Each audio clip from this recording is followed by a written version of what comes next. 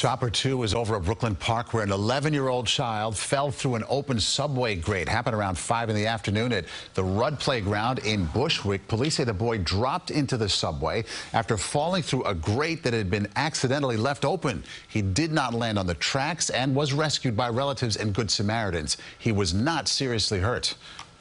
Because no one knew how deep it was. Like you look at it, it's like a black hole. No one knew how deep it was. No one knew if he was laying on the tracks, if a train was going to start rolling through, so it was so many things going through your head at one time.